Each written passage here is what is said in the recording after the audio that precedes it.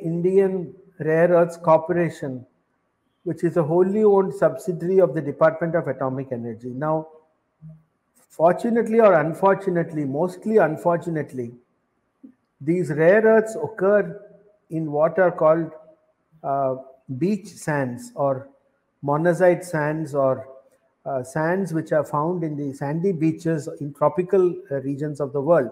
Kerala has a lot of them. Now, these sands contain a radioactive element called thorium, which is essential for our atomic energy program.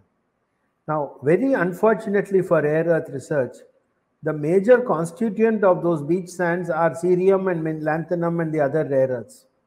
So, because of this connection with thorium, right from the beginning, this rare earth business became associated, in fact, linked exclusively with the Department of Atomic Energy. So, today, if you find rare earths in other parts of India, and there is plenty, there's the stuff in the beaches of Karnataka, Andhra Pradesh, Orissa, Jharkhand, there's even bits in parts of West Bengal and the Northeast. So all these matters simply get referred to this Department of Atomic Energy, which then does nothing. Now, second, even if we went through the bureaucracy of DAE, which is terrible because the rare earths, neodymium, wind turbines, energy, they have nothing to do with DAE or radioactivity or atom bombs. It has nothing to do with that, and yet everything goes through that today.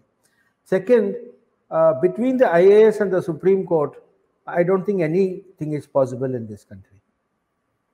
All it takes is a simple PIL and go to the Supreme Court, and then just like what happened in Thoothukudi. I mean, copper is nothing. Copper is something which humankind has known for 4,000 years. It's the first metal that was known to man in a pure condition.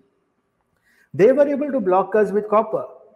But today I tell you that apart from Supreme Court and IAS, which are in themselves insurmountable obstacles, insurmountable,